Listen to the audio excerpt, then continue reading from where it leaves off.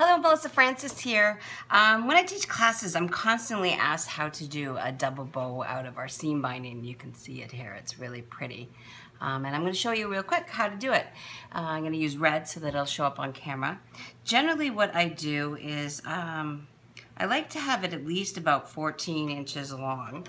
Makes it easier to work with the seam binding. So I'll just cut it. And then I generally start like this. And I have it so I don't know if you can see here.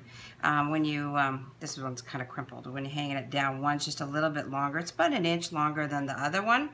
And all you're going to do is make a rabbit ear. It's just like tying your shoes. That's what I tell all my students. If you can tie your shoes, you can do this, unless you're a Velcro girl.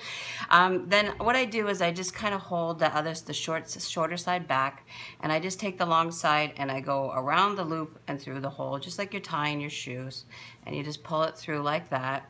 And then I like to bring the knot back. I like a lot of my bows, like this one, to be about, you can see each one is about an inch long, as you can see here.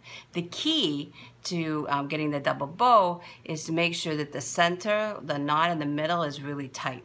Then you're going to see that one side is shorter than the other.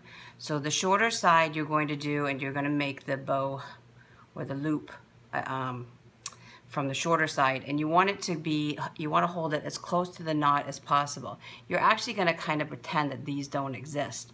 So when you start, remember how we started, one side was longer, one side was shorter? So it's kind of the same concept, and we're just going to kind of pretend that the loops don't exist. So we just make a loop, and you hold it tight to the knot, take the long side, go around the loop you just made, go through the rabbit hole, just like you were told to make your bows and when you tied your shoes when you were little. And that's how you do a double bow. And then at about 1 inch, I just cut the tips, the ends to so that it's a bit of a point, and there you go.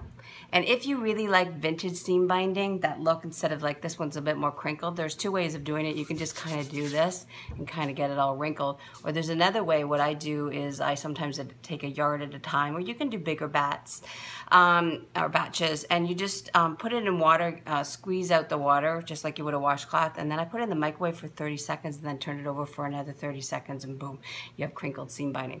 We sell, I believe, over 50 different colors of seam binding on our site, www.melissafrancis.com, MELISSAFRANCES.com.